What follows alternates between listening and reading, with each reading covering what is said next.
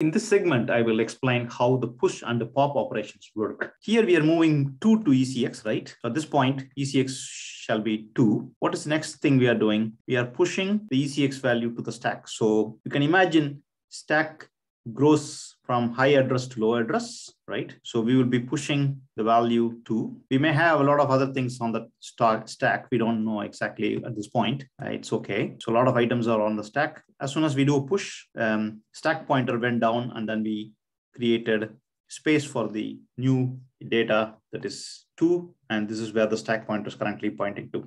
What will happen when we do pop? The current value will be transferred to whatever register we say here. So in this case, EBX, that means the 2 will be transferred to EBX. Okay, so EBX will have value 2, all right? And then the stack pointer will also go up. So it's no longer pointing to here, it's pointing here. Okay, value 2 is still on the stack. It's just the stack pointer is now going up by 4 bytes. So this is the direction of stack growth. Whenever you do push, the stack grows this direction. When you do pop, it goes in this direction. That's basically it. And here is the exit call. You're making call to the exit function with the status of EBX. Okay, in this case, when we compile and run, EBX state will be 2. So we should get a 2 as the exit status to the shell. Let's confirm all of this now very quickly. Okay, let me compile this first, link and run. Check the return status. Yeah, the return status is 2 as we expected.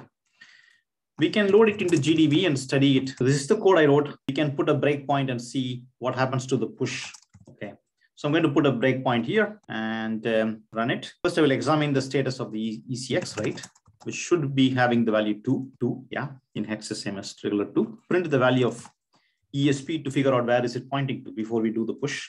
So it's pointing to this particular address. Now let's do a push and see what happens next. It should subtract 4 bytes when you do push. Okay, yeah, you see here.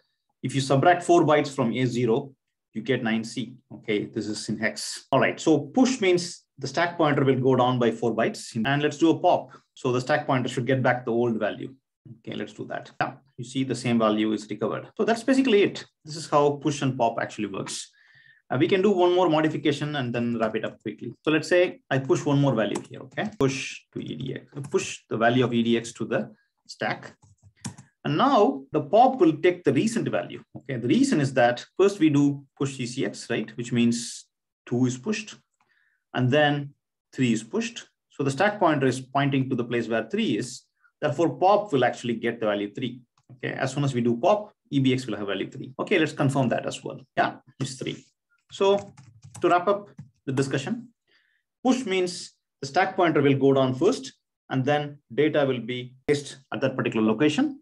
Pop means the content of that stack pointer will be transferred to the location and then the stack pointer will go up.